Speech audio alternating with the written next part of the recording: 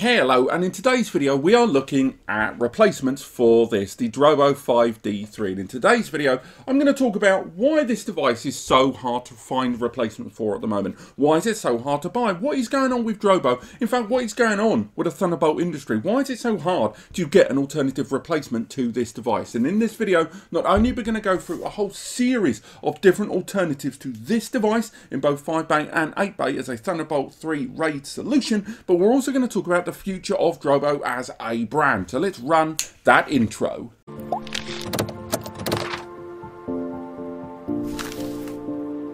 Okay, so before we go any further, it's worth highlighting, if you're already aware of the situation with Drobo and you're already aware of the whole thing going on in the Thunderbolt component industry right now, and the only reason you came to this video is so you can get some decent recommendations for either alternatives to upgrade your Drobo 5D3 to something else, or there's a brand new Thunderbolt RAID storage purchase, there should be a chapter in the time bar at the bottom of YouTube there to give you some idea about where to skip forward. But for the rest of you that aren't as clued up or just want a quick praise of the situation of Thunderbolt components and Drobo, stick around with me now. So a number of you may have heard, particularly existing Drobo owners that may have found out via notifications or kind of mail alerts, the company that owns Drobo, Store Centric, that's actually an amalgam of a few other companies a few years before, filed for Chapter 11 bankruptcy in 2022. Now, a lot of people saw this coming. The pandemic, the big P, did take its toll on a number of different kind of hardware sectors around the world as development was moved constantly throughout the year towards different consumer products as people changed their working and living habits. Everything from home laptops to home setups, technology that may have been ploughed into the car industry suddenly got pulled away, and then all of a sudden people wanted to go for big long drives and buy new cars with this lovely bit of extra income they were now suddenly gaining from none of that public transport and more. Consequently, the hardware industry, and particularly hardware development industry, really was going through all over the place. And Drobo was already having a spot of bother prior to that point. They weren't doing too well. Their hardware development, although, again, the D3 is a good product and it has certain hardware advantages and even software advantages and things like Beyond RAID that made it stand out, they weren't really a brand that was maximizing what they were doing enough. And consequently, rather than expanding and reinvesting, it seemed like they were shrinking and shrinking. Now, they were hit by these changes during the pandemic and the struggles of that, not just with that development, but changes in working patterns. But on top of that, as we can see from multiple stories that have been updated since the Chapter 11 filing, and indeed my own video that I made on the state of bankruptcy with Drobo that came out way back 6 months ago. Again, that'll be linked in the description where we went into more detail.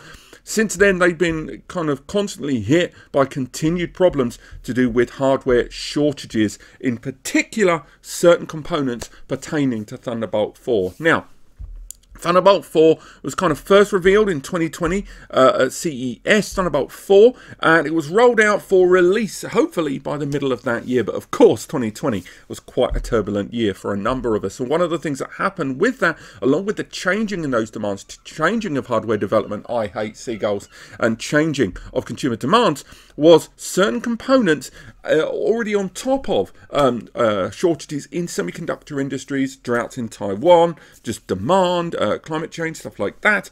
The result was that when a lot of hardware development that was planned to move forward from Thunderbolt 3 devices onto Thunderbolt 4 devices, lots of companies had started winding things just a little down on Thunderbolt 3 so they could further that R&D into Thunderbolt 4 devices, Thunderbolt 4 RAID enclosures, Thunderbolt 4 adapters, docking stations, external drives and more. However, certain components were specifically hit by these shortages, and none more so than certain transitional components related to power delivery, or PD. Now, Texas Instruments was kind of the go-to recommended distributor and provider of some of these components. Even they couldn't keep up with demand. Some of this was also impacted in those demands due to the larger scale of power consumption and power delivery needed for all of those additional services that Thunderbolt 4 brings over that of Thunderbolt 3 and other versions of Thunderbolt that came before it. As well as that, there is the support of the duality in Thunderbolt 4 support with Thunderbolt 4 as well. And because of that, in order for Thunderbolt 4 to maintain, for want of a better word, its purity, from Thunderbolt 3, because it is still the same bandwidth, remember, they're both 40 gigabits per second, very few compromises could be made. There were certain maneuvers for Texas Instruments to supply alternate power delivery modules as well. Again, I'll link to these articles in the description, but the result was that alongside this, there was the vying and fighting over power delivery components and power delivery component development away from Thunderbolt 4 to electric cars. Because, let's face it, electric cars every year are growing in high demand, in necessity. Regional and climate-related taxation in certain regions has led to electric cars getting more and more popular, as, let's face it, globally they should. But the result is that those components are being pulled away from arguably less, worthy things like storage toward electric cars to replace that of petrol, diesel, etc. So this enormous infighting has resulted ultimately in brands like Drobo not standing a chance. There's about 7 or 8 different things hitting them, and they just, what can you do to stand up against that? On the one hand, they haven't got enough money coming. They could have redeveloped in their systems a little more, and let's face it, the 5D3 was actually quite an affordable little box when it was more readily available. And Drobo themselves aren't really out for the count. They're making it abundantly clear they're not gone. They're just having a time of reassessment, which I think a lot of us would think that is the death knell. That is the writing on the wall. Now, if you've come to this video looking for a replacement or an upgrade to your Drobo NAS, then I've already covered that in a previous video. I've done a video last year, this one here. Hopefully the sound won't come through. But in this video, I talk about all the viable alternatives to Drobo, respective different devices in 5 and 8 bay from different brands then. I recommend you check that out. It's only about 6 months old, but there's lots of information there. There's also a detailed article going through that as well, and in that article you will find out more about what happened to Drobo and alternative network attached storage devices. But if you've come to this video specifically for Drobo's 5D3 Thunderbolt device, then let's crack on with that now. Now, before we get on to those alternatives, and I know it feels like I'm going slow, but hear me out. As I say, Drobo is not out for the count. They're still around, and indeed their official page is still active, and in theory, some of their solutions are still available. Now, here, this is the UK Amazon front end of Drobo's own store there. And again, we've already looked at Drobo's own pages on back here. Although they are still listing a lot of their solutions, it's worth highlighting that in the majority of regions, the only way you're going to get hold of a Drobo 5D3, if you still want one new, and remember, bear in mind that warranty and hardware support is up for debate now, I would say that you've got to go pretty far out there. And if you are going to go for devices that are new, you're going to have to go for pre-populated. Because as you can see, every one of these listings is shown currently unavailable. Now, if we go to different regions, once again, this is the UK. And if we go into the UK here, we can go for the 10TB model here. But even then, it's still not listed. So it was clearly available at one time and it's gone. If we make our way into the US store, we can see in the US store, we can go for some of these other ones. So say we go for one that's got 8 TBs pre-installed there, still not available. The 4 TB option there, still not available. But it's not all bad news. Some regions have actually still got some stuff. So for example here, this is Amazon Germany. As you can see, the enclosure is still readily available there. Now, it says temporarily out of stock, which means they've still got, they're saying they've got stock coming in, fingers crossed. So if you're still looking for a debate, you can go for it there. Alternatively, you look at Amazon Australia, it's still not available there. You can go for the 8 bay if you want in Canada. Some of the 8 bay devices are still available, but again, pre-populated. Consequently, some of those prices are eye-watering. So you really are going to hit a wall there. So what is the reason a lot of you may be going for a device like a Drobo? And what do you need to look for in an alternative? The key word isn't even Thunderbolt, it's RAID. Because you may be thinking, oh, well, I want to go for a Thunderbolt 4 device. Well, Thunderbolt 4, there are Thunderbolt 4 RAID enclosures out there that we'll talk about, but frankly, I think you'll be okay at the minute. If you're in a pinch and your current Thunderbolt 3 RAID system is well out of warranty and you're slightly concerned about it, go for a Thunderbolt 3 system at the moment, because Thunderbolt 4 is still not going to be widely commercially available. I would say as a RAID external enclosure in any degree of affordability or any degree of availability, that's not going to be for at least another year. They will start cropping up, but they ain't going to be cheap and they ain't going to come in large stock. And almost certainly they will arrive with lower, they'll arrive pre-populated there. So the key word is Thunderbolt RAID, because lots of devices will have RAID in their title. But the key there is, do they have internal RAID, otherwise known as hardware RAID, or an SoC or ROC RAID controller, or are they software RAID? Now, software RAID is when the system itself is brainless. It's known as a JBOD, JBOD, just a bunch of drives. And that is when your client system, your Mac, your Windows system, has to build the RAID and maintain the RAID. This can lower performance, but it can also be slightly questionable for stability if the system is accidentally disconnected, if there is a power failure, and lots of things like that. That's why a lot of you will kind of go towards RAID-enabled devices, because in those scenarios, much like the Drobo 5D3, that RAID is in system. You do sometimes need software to configure the RAID. So the software you have here, you connect to the device and it tells the device how to set itself up. But then after that, the RAID is self-managed and it has certain provisions built into the controller to protect it and maintain it in terms of performance and stability long term. So RAID, onboard RAID, is what's really, really important there. So when you're searching for alternatives, make sure you factor that into your choice. So, first thing I want to talk about is the HighPoint. Now, HighPoint are Eastern manufacturer, not readily available, and a lot of their solutions are actually rebadged, unbranded solutions from out in the East. You hear of brands like NetStore and stuff like that. HighPoint produce solutions that are very bare bones. They typically only arrive with 1 year of warranty.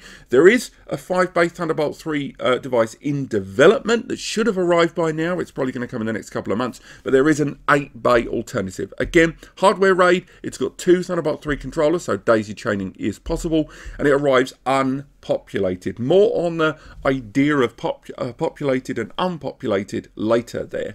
But that's probably from them. If you want to go super budget, but you want to go big in terms of capacity, then there might be the ones to go for there. But personally, given the availability, how long the units take to arrive, and that kind of that support, I would maybe give them a miss unless you're desperate, to be perfectly honest with you. Now, the next thing to talk about is Areca. And Areca is a brand that I talked about on the channel some years ago. I don't talk about them as much anymore. The last time I really got my teeth into them was around about 2020. Prior to that, when I was at Computex, I met up with Areca there, looked at a lot of their Thunderbolt 3 solutions.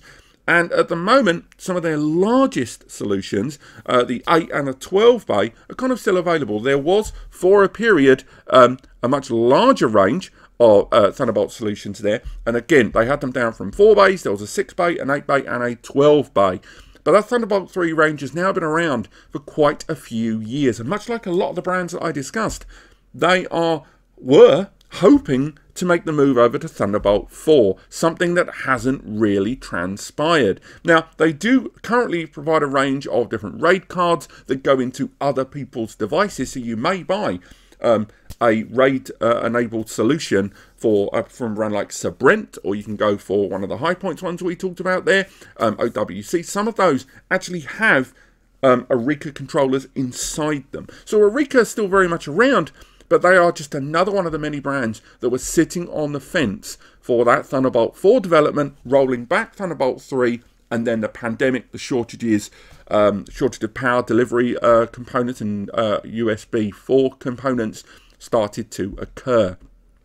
So at the moment, if you are looking for an Areca device, you kind of have to shop around a bit. In the UK, they're a lot harder to find, as you can see from a lot of their kind of general UK retailers there. If you make your way into the US, you can get hold of them, but again, it's mainly, I would say, the US that can still get hold of Areca, just because with fewer units being available from Areca and a very, very low production from them, they're kind of shipping them very directly to specific outlets, particularly Apple and video editing suites. So if you're looking for an Areca, which again, I would argue is probably one of the better solutions on the market. I would challenge a Lacey, I would challenge a G-Tech, I would challenge Drobo with an Areca, and I've said that before. It's just the fact that they're not really available anymore as much as they were, but they are still out there. Now, you just saw a flick of it there on screen. The budget option, Terramaster. Terramaster, I've talked about a number of their Thunderbolt 3 solutions over the years. They've got everything from their 5-bay desktop model there. There's a couple of 2-bays, one of which works as a docking station with a series of different ports on the rear there. They're very, very affordable. Now, with that, I would say the performance is a little less than what some of the other brands will give you out there. Rather than utilizing a RAID card, a lot of these devices use much more efficient onboard RAID on controller components, or SoC. But they do the job. A lot of them arrive with 2-year warranties. There's even talk of expanded RAID support there. If you move away, you can go into some of their tower devices. We've talked about the D8 before. One second. Things like the D8 series from them. It's kind of the logic that goes behind a rack mount device, but it is a desktop form. And you can get an 8-bay version of that with Thunderbolt 3 and onboard RAID handling very easily. Yes, you're talking more than $1,000, but still, it is readily available. It does have onboard RAID. It's got things like daisy chain connectivity on it and more. And it's got the USB support as well. Again, we are still talking Thunderbolt 3 here, but I would still give them a very, very good plug. But just bear in mind, again, you are talking about a device that is going to have 2 years of warranty, and it isn't one of the big giant brands. So warranty and support may be a little slower than you're used to on some of the other brands out there, but it doesn't run too noisy. And another thing I will add is the controller inside is a Mega RAID controller using an, actually no, it's Mega RAID software on an ARC, and that device there does have a hardware RAID controller card inside rather than an SoC, so you're getting very good value for money there as well. Now, next up, we can talk about some of the pre-populated ones out there. This is the first of our pre-populated ones, SanDisk. Now, I'm sure you've heard about SanDisk already. Of course, you have a subsidiary of WD. They have lots of different kinds of device, and generally their G-RAID shuttle devices are the go-to for their own RAID video editing for 4K and stuff like that. However, do bear in mind, these are not available unpopulated. We'll talk a little bit more about these later on. But when it comes to whether you're buying from Amazon or if you're going to go directly to WD themselves, when you go to WD themselves, you can only get these devices pre-populated with their own drives. Generally, they are UltraStar drives that you find inside. And this means you lack the range of what you want to buy. You can't buy an empty enclosure and put a few drives in and add drives to it if it's got a RAID card that allows you to expand the RAID, and you're stuck with whatever drives they include. Yes, it's one RAID, you're getting that overall, but at the same time, it's a lot of money to be expected to pay. I mean, just to put it into perspective, that 48 TB on this 8-bay, that means if it's arriving fully populated, you're getting a lot of small capacity drives.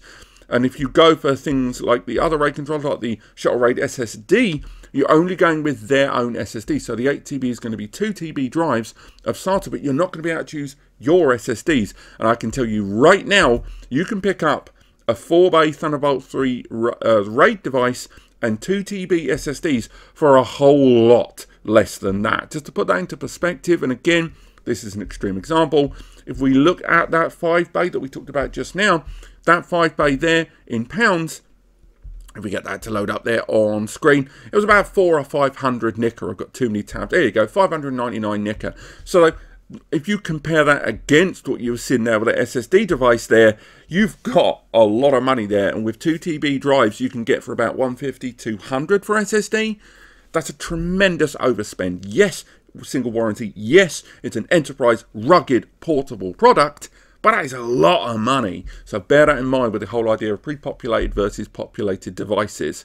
Moving forward, we can talk a little bit more about OWC. Now, I would say of all the brands that come out of this post-pandemic, post-Thunderbolt chip shortage, Thunderbolt 3 to Thunderbolt 4 transition period, OWC have done the best. They are one of the few brands out there with a decent range of Thunderbolt 3 RAID-enabled components and Thunderbolt 4 solutions slowly arriving on the market, although arguably those Thunderbolt 4 solutions are still more on the lower ebb of things.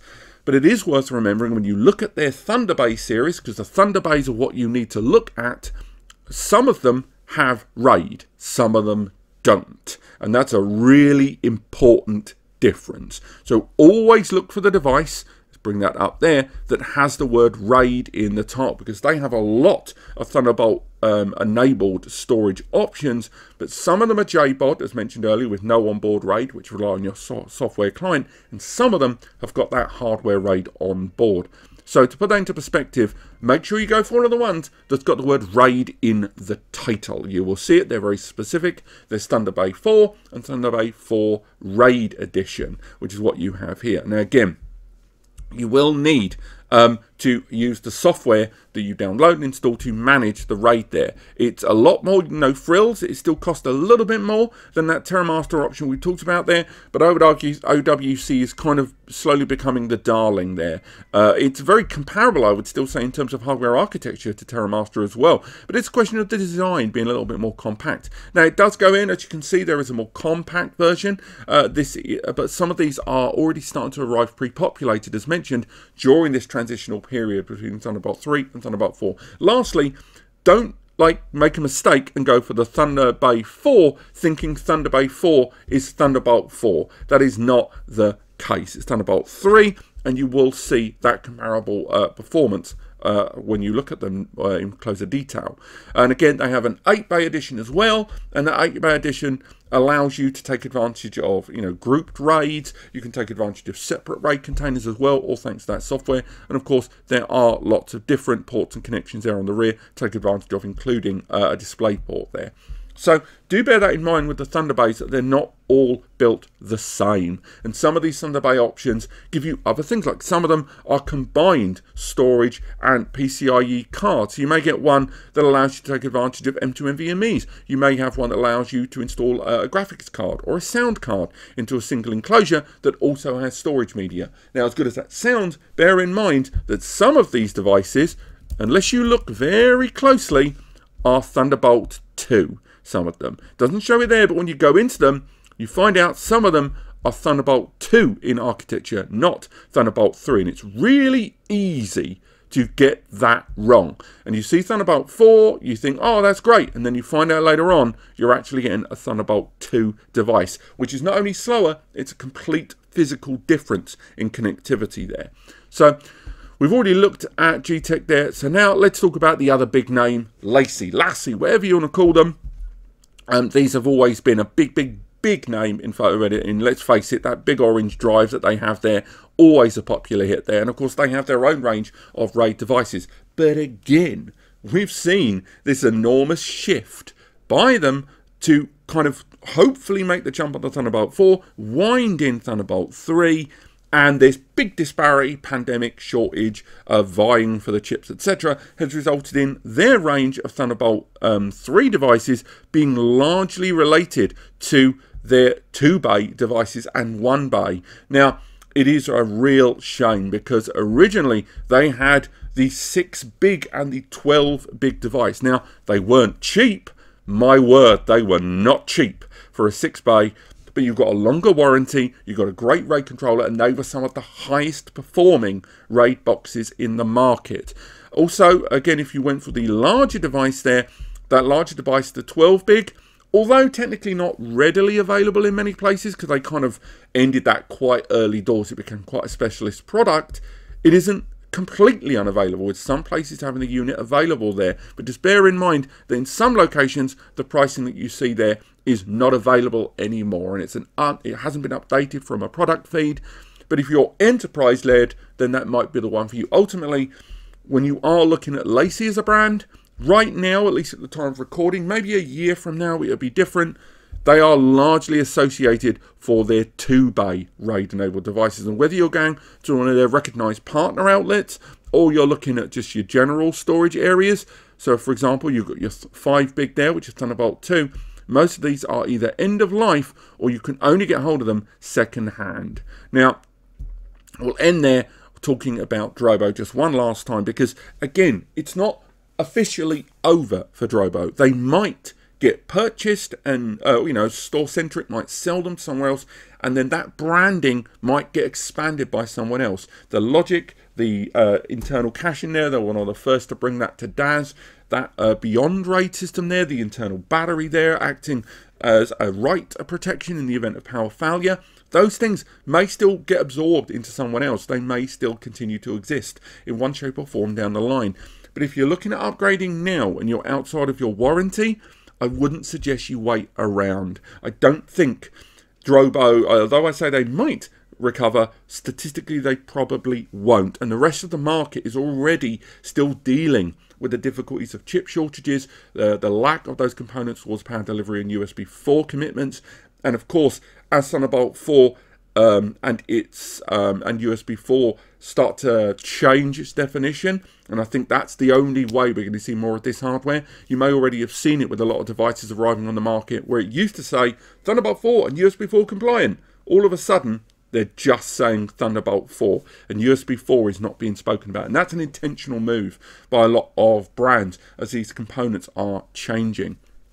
So if you were already thinking about buying a Drobo device there, yes, their store's open. Yes, their company still exists. But I think you need to jump ship, because your storage, if you're wrapping your business around these things, yes, you have got RAID support inside here with those multiple drives to keep you all back if one of those drives fails. But RAID is not a backup. It is a safety net. It is redundancy. It buys you time. And if you bought all those drives at the same time and one drive has died, think about what that means for the other drives. So don't rely on a RAID. And if the system is old and the PSU is old, because even the power supply for Drobo is hard to come by, just remember that the longer you wait, the more in danger you might be. And if you are thinking of something just to tide you over, look at that OWC device. Look at that Terramaster device, because they are very affordable.